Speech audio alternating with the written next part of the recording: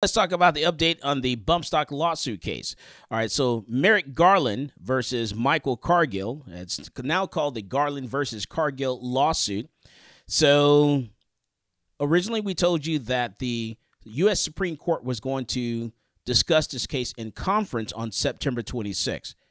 They now decided to temporarily postpone that until possibly October. So the likely reason for the delay is there are now 3 nearly identical bump stock petitions before the Supreme Court.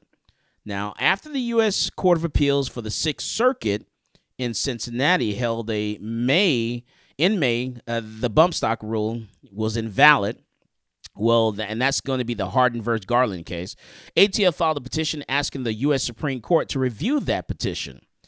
So, and after the D.C. Circuit upheld the rule in the Goodies versus ATF, the plaintiff in that case filed their own certiorari petition in June.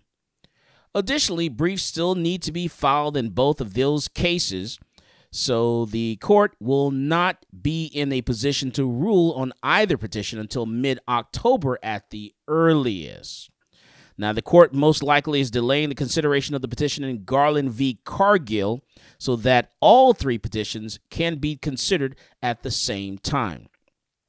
Now, because of the conflicting decision from the lower courts, the Supreme Court almost certainly will agree to decide the bump stock issue.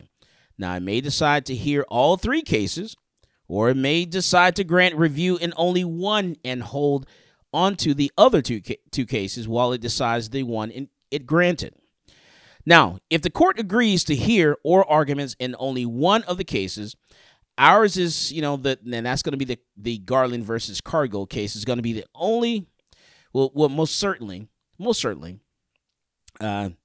likely be the one the court will choose to hear. Now, the reason we say that is because when there are multiple petitions raising identical issues, the court generally agrees to hear the first filed petition, which is the Garland v. Cargill case. Now, the U.S. Solicitor General has asked the U.S. Supreme Court, to hear the Garland versus Cargill case and hold the other cases. And the court generally adopts the advice of the Solicitor General on such issues. Now, the petitions in Goodies suggested as one option.